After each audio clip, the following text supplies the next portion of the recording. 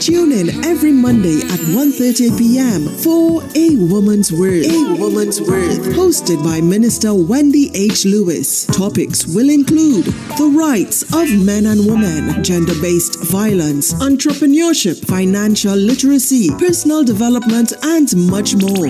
A Woman's Worth. Hosted by Minister Wendy H. Lewis. Every Monday at 1:30 p.m. right here on I-95.5 FM. A Woman's Worth.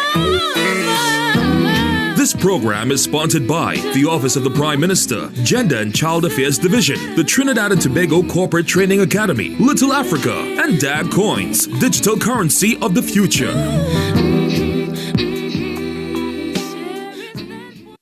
Okay, so a great afternoon to all our listeners. Thank you once again for staying with us. It's now 28 minutes climb up to the top in studio with Miss Wendy H. Lewis. Well, it's an all-new program. It's called A Woman's Worth. Okay, so I'm here with Miss Wendy H. Lewis. She's an ordained minister at Warriors Assembly Growing Church, Breakthrough Ministries International under Apostle/Bishop and Prophet Dr. Dexter James, an author, certified protocol officer, corporate trainer, mentor, motivational speaker, radio and television host, communications and marketing strategist. Minister Wendy H. Lewis also owns and manages the Trinidad and Tobago Corporate Training Academy, formerly the Trinidad and Tobago School of Protocol, and is the chair and direct manager of Caribbean Women Honors and Empowerment, Trinidad and Tobago chapter. Minister Wendy is a skilled and thorough researcher, articulate communicator, all-rounded achiever with strong business acumen, focused, resourceful, multitasker, who is spiritually grounded with a high motivation to succeed. Joining the I-95 family with her program, A Woman's Worth, let's welcome Minister Wendy H. Lewis. Minister Wendy, welcome. Thank you so much. Good afternoon. Thank you to all the viewers who are logged on. Thank you. First of all, I want to thank God for prophecy being fulfilled, that I am here to fulfill purpose. I want to thank my bishop. I want to thank I-95 for having me. You're welcome. My sponsors, Office of the PM, Gender and Child Affairs Division, the Trinidad and Tobago Corporate Training Academy, Little Africa, DAG Coins, and Designs to Life. So here we are at A Woman's Worth. And first of all, I want to say, the core value statement for this program would be the end of Proverbs 31:10. And I chose the amplified version because it has the word worth in it. And it says her value is more precious than jewels and her worth is far more above rubies or pearls. Sometimes we tend to walk around with the stereotypes that people put on us. And we don't really understand our real worth. And we play the victim game, not that we aren't victims at some point in time. But I remember 3 years ago, I don't know if you remember this incident, where they had a three-way murder in Labrie, where the landlord killed the woman, her husband, and then he killed himself. Yeah. And the PS at the ministry would have asked a group of us to go down to sensitize the area. So I would have visited the area in Labrie to speak to these women. And I think I was the third or the fourth speaker after the MP. And I'm looking at, the room was full, over 100 people. Yeah. And people were upset, people were angry. It was very tense because this thing happened, and I had my speech well prepared in my tablet, and I'm getting ready to speak, and then I just put my tablet down and I said, you know what, these are real people with a real issue, and we need to get to the root of the problem so that we can provide a solution. And I said to them, forget what I've drafted here. I want to talk to the women in the area who feel victimized, who feel that they've lost it all, who feel that this should not happen. How many more must die? So I want to understand from you all, why do you think you are in the position that you're in? And I was speaking to people who would have been on the end of abuse, whether physical, mental, financial, spiritual, whatever type. And they were hesitant at first. And then one woman got up and she said to me, she said, Ma'am, it's been difficult for me to speak before, but I want to say that I have 5 children and he's the breadwinner. and I don't have anybody else. So whatever he dishes out, if I want my children to survive, I have to put up with it. And then another woman said a similar thing, and people started talking, and a woman said, well, she's been told that she grew up hearing that she would be abused eventually because her mother was abused and her grandmother was abused and all her aunts have been abused. So I recognized two things. One, there was an issue with financial intelligence and financial freedom because money answers all things. So sometimes your escape route needs some money. Sometimes, the children education, the way out is the money. Yeah. But then one of the main things that hit me to the core was they didn't know their worth. Because not because it happened to your mom and it happened to your grandmother and it happened to whoever, you could break that cycle. That's generational. You don't have to hold on to what they've said. And too many times we as women hold on. So you've been divorced, you've been battered, you've been bruised, but how long are you going to stay battered and bruised? The situation has ended. He has walked away. You've been divorced. And I'm not saying it's easy, because I've been divorced as well. And it hasn't been easy. But you have to know your worth, because I know who I am and I know whose I am. And sometimes you need another voice. You need somebody else to say to you, hey, everything is going to be all right. Dust yourself up. There's hope at the end. Sometimes you have to change your circle. Sometimes you have to change your friends. Sometimes you have to distance yourself from some family members who keep bringing you down and saying negative stuff. And you're not able to recognize your worth. Because we are all who God says we are. And if we are made in his image and his likeness, and we are here to fulfill purpose, you see, you have to understand why you're here in the first place. You're not just here because you happen to be here. Nobody's an accident. You are here because you have purpose to fulfill. What is your purpose? When does your journey, what part of your journey are you? Do you recognize your journey? What are you responding to? So I know coming to, a little bit in the program, I want to open the lines for us to talk to some people to find out, the labels that people are putting on you, how to get those labels off, how to renew your inner strength, how to become more empowered, edified, educated about your worth.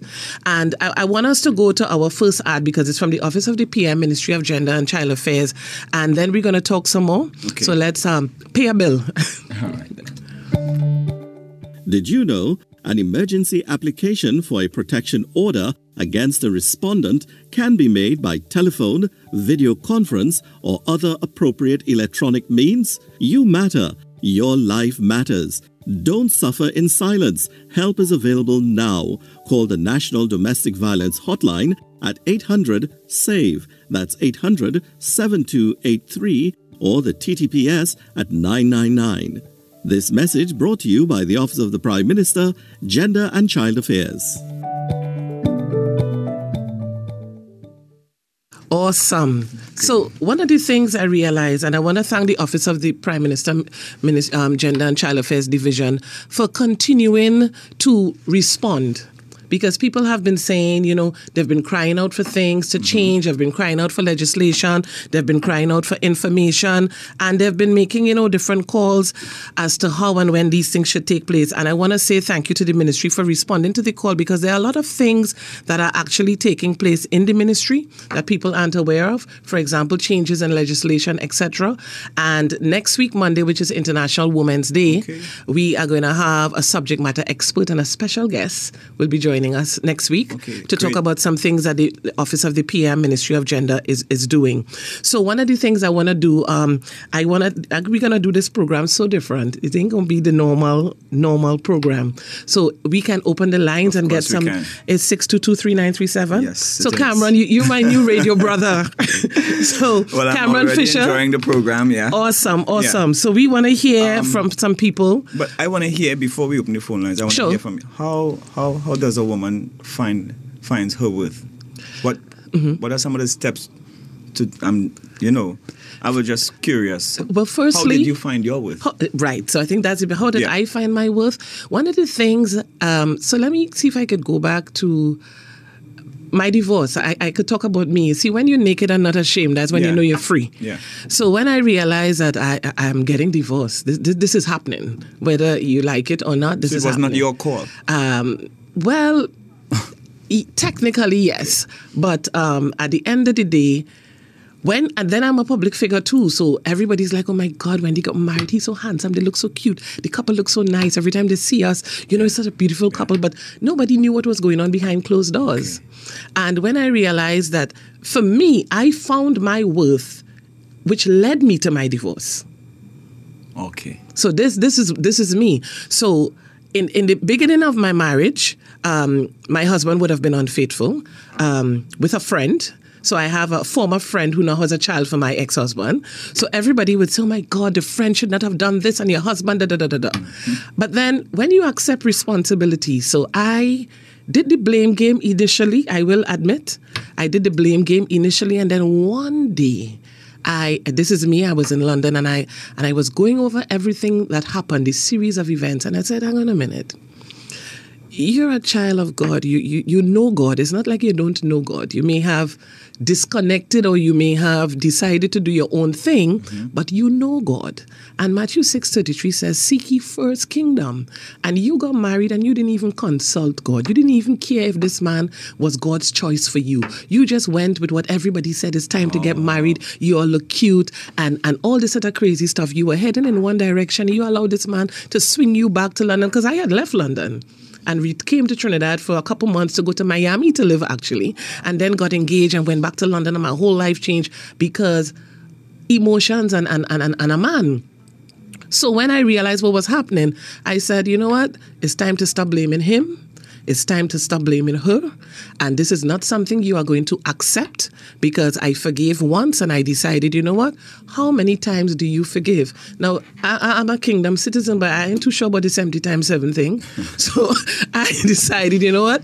You have to face the music. You have to pull yourself up. You have to get it together. And I remember my mom saying to me, come home. And I said, Mommy, what am I coming home for? To face my in-laws and to face all the 1,000,001 questions? I don't want to come home. I don't want to see nobody on that side. I'm in London. I'm good. I'm going to go by my younger brother in New Jersey, and I'm going to spend Christmas there. And she was like, you sure? I said, yeah. So I told my brother I'm coming for Christmas. And I returned to London on Old Year's night. And I'm a reader. I'm an avid reader.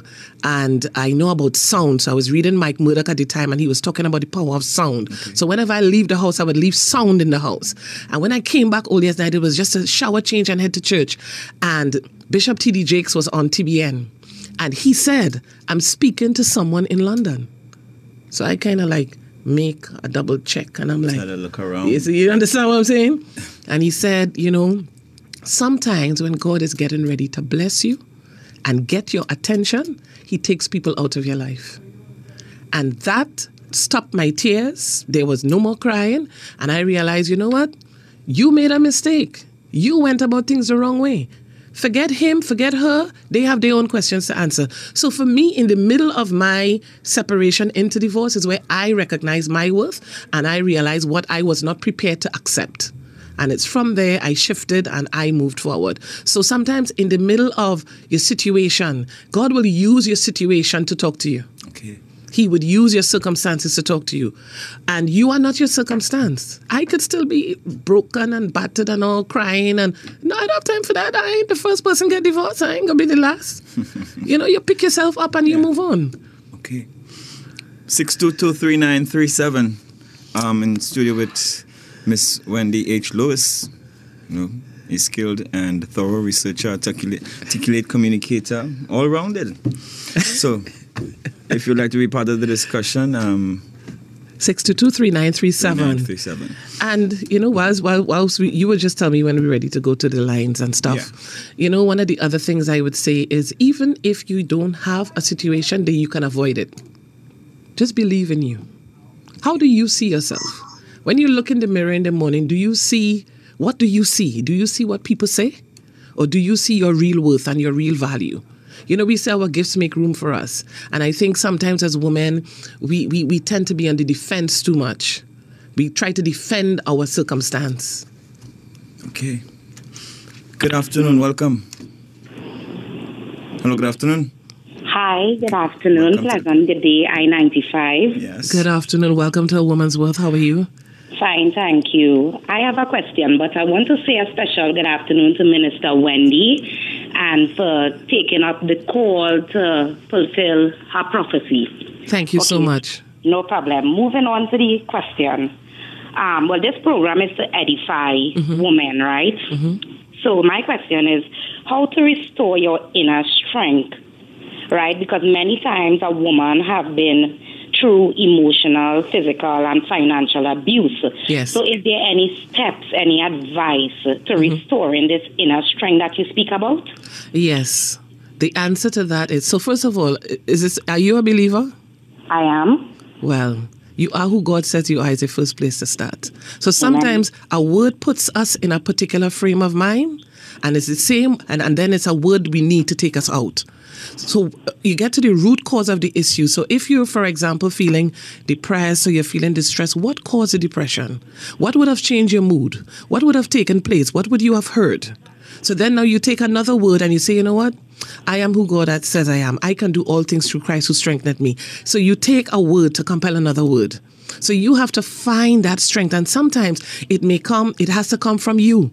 Because sometimes, as David said, sometimes you have to encourage yourself. Because sometimes we look for the encouragement and we look for the empowerment from sources that aren't equipped to fulfill us.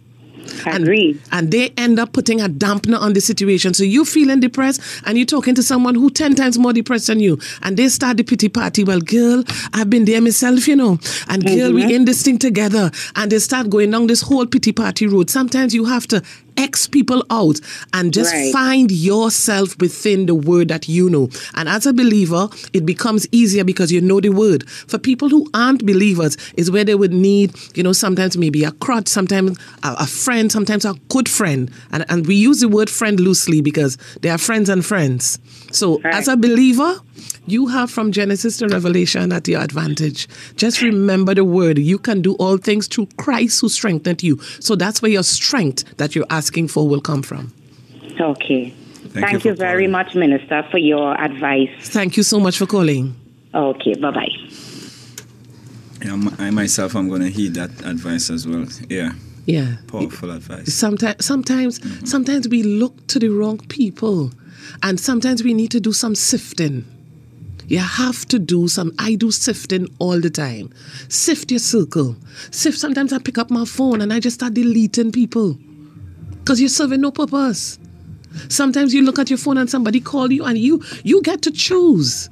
Do I take this call? There's something that I started doing a few years ago, Cameron. I don't respond to anyone before I've spoken to God.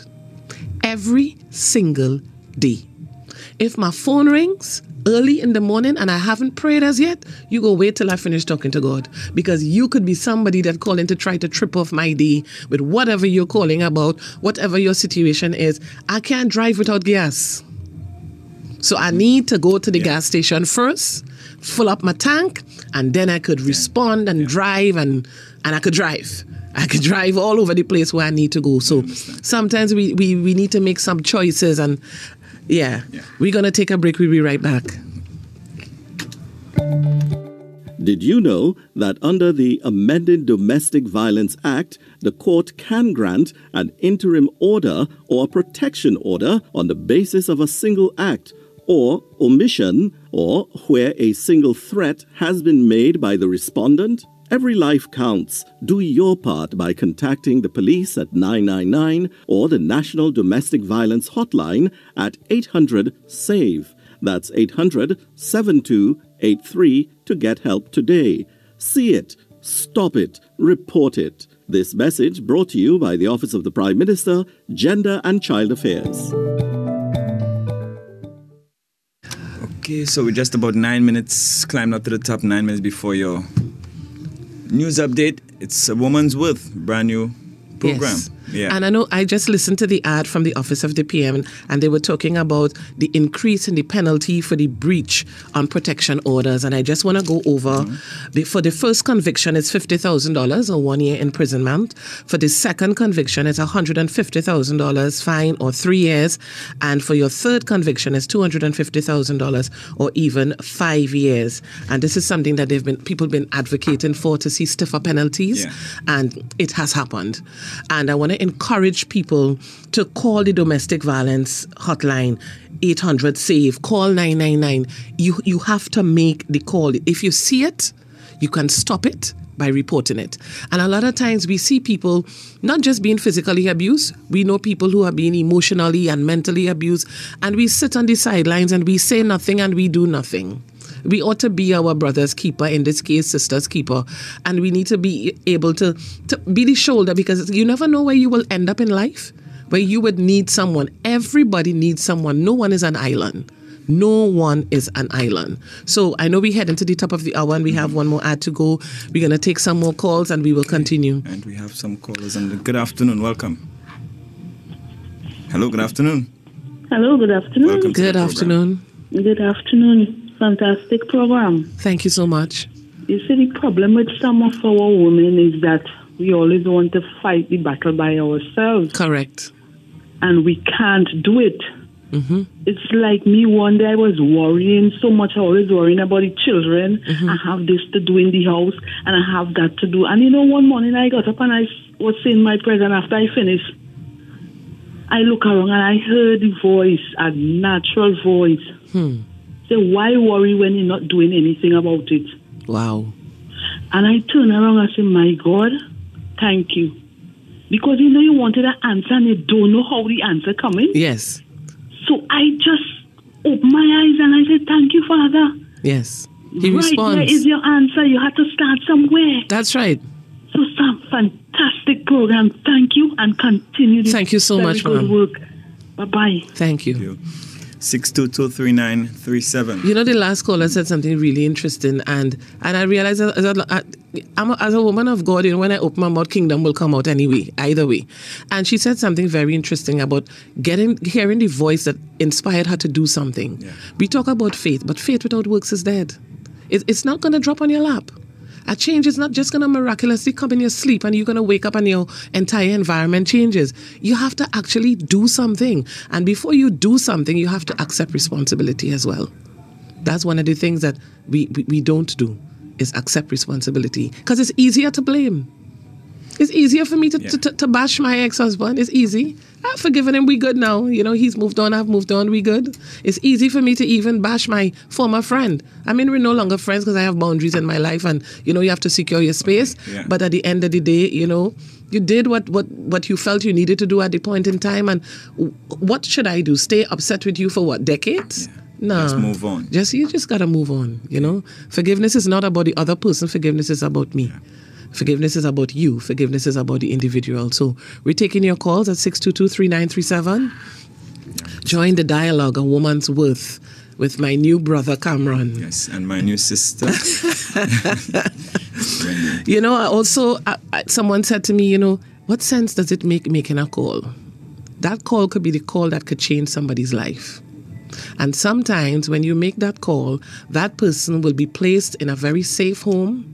We have a lot of shelters. The Office of the PM has recently opened 2 shelters last year and the year before, and they are equipped because when you go to these places and your situation is assessed, immediately rehabilitation begins. Immediately. And one of the things I recognize is we keep saying negative stuff about who we deem the perpetrator. Mm-hmm. But this is A Woman's Worth. One of these, not next Monday because it's International Women's Day, the following Monday, we're going to talk about a man's role in a woman's worth. A man's role in a woman's worth. In a woman's worth. Mm-hmm. Okay, that sounds interesting. Very much so.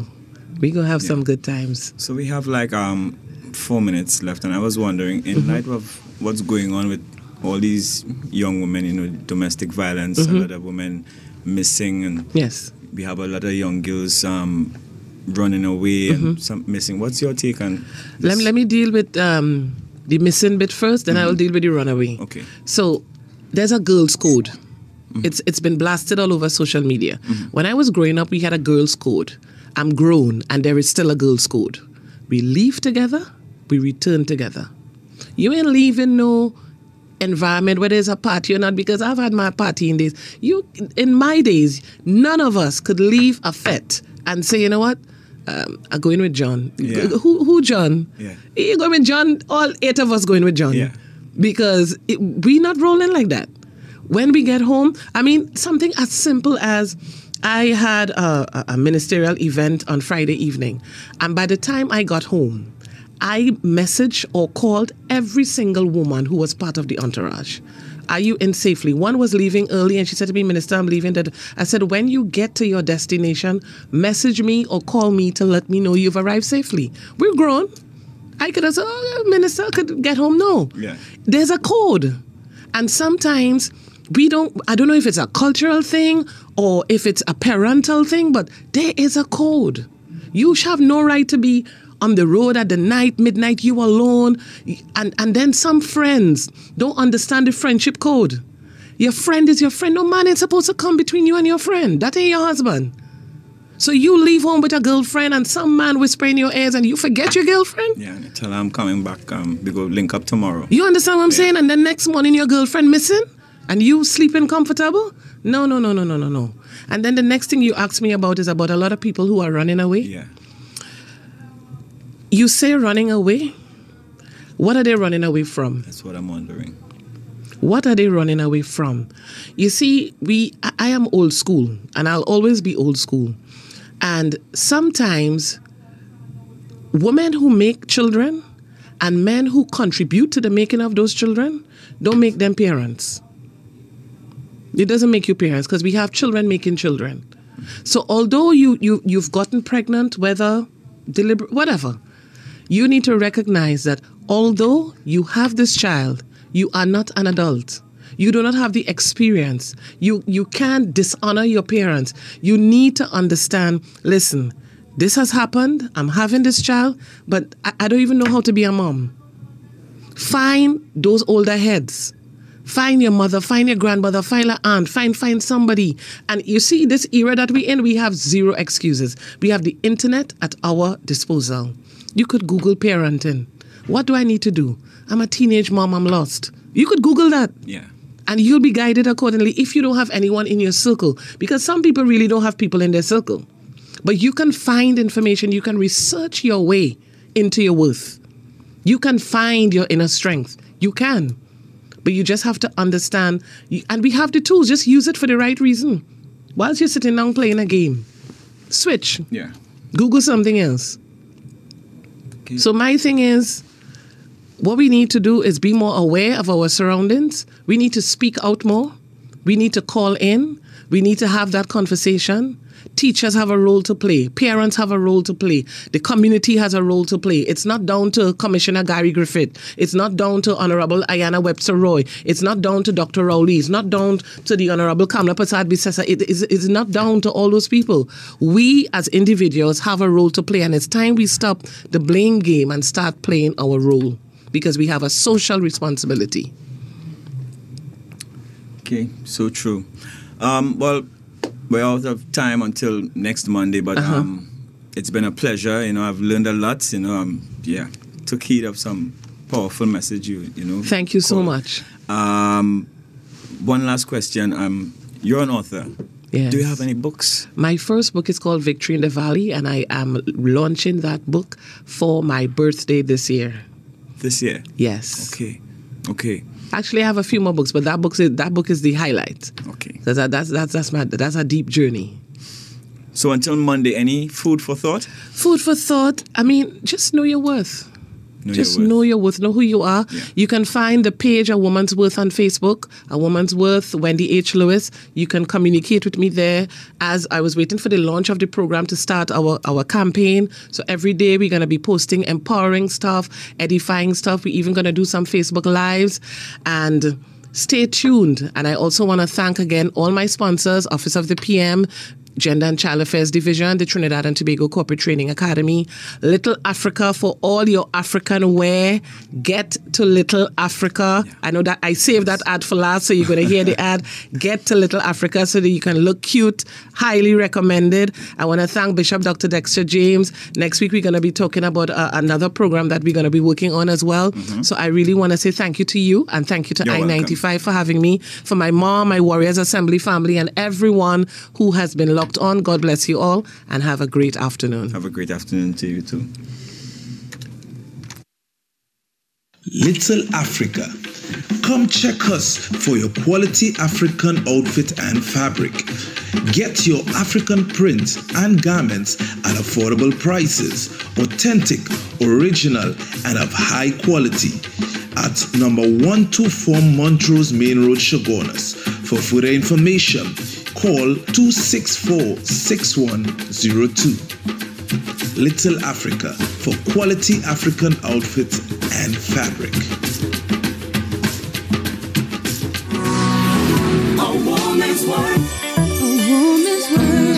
Tune in every Monday at 1:30 p.m. for A Woman's Worth. A Woman's Worth. Hosted by Minister Wendy H. Lewis. Topics will include the rights of men and women, gender-based violence, entrepreneurship, financial literacy, personal development, and much more.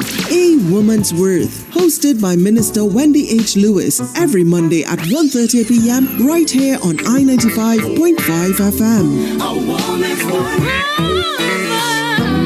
This program is sponsored by the Office of the Prime Minister, Gender and Child Affairs Division, the Trinidad and Tobago Corporate Training Academy, Little Africa, and DAG Coins, digital currency of the future.